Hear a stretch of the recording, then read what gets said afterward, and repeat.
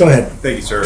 Are you worried about retaliation to your decision to ban export of medical goods, like Indian Prime Minister Modi's decision to not export hydroxychloroquine to the United States and other countries? I don't like that decision.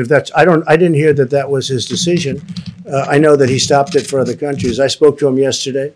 We had a very good talk, and we'll see whether or not that's his. I would be surprised if he would, because India does very well with the United States. For many years, they've been taking advantage of the United States on trade. So I would be surprised if that were his decision. He'd have to tell me that. I spoke to him Sunday morning, called him, and I said, we'd appreciate your allowing our supply to come out. If he doesn't allow it to come out, that would be okay. But of course, there may be retaliation. Why wouldn't there be?